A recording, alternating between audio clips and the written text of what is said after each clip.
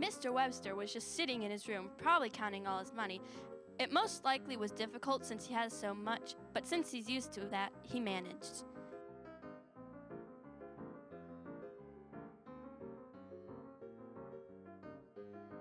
Then Darleen tiptoed up the stairs.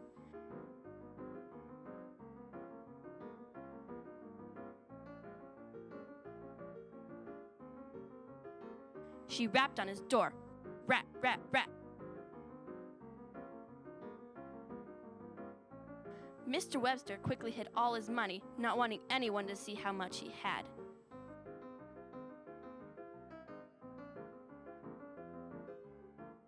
Then he opened the door to find Darleen. At first, Darleen was overly nice to Mr. Webster, if you know what I mean. She ran her fingers through his hair, got real close and... Go on. Oh. Then she put her hands around Mr. Webster's neck, catching him off guard. She formed a tight grip around Mr. Webster's throat and squeezed like she was squeezing lemons to make lemonade until Mr. Webster went limp. But Mr. Webster wasn't strangled. Wait, there's more.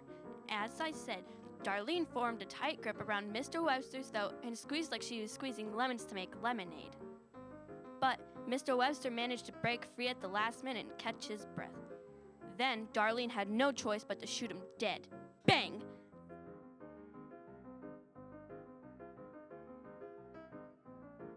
She came to the wedding today to throw off any suspicion towards her. She's a cold one, she is.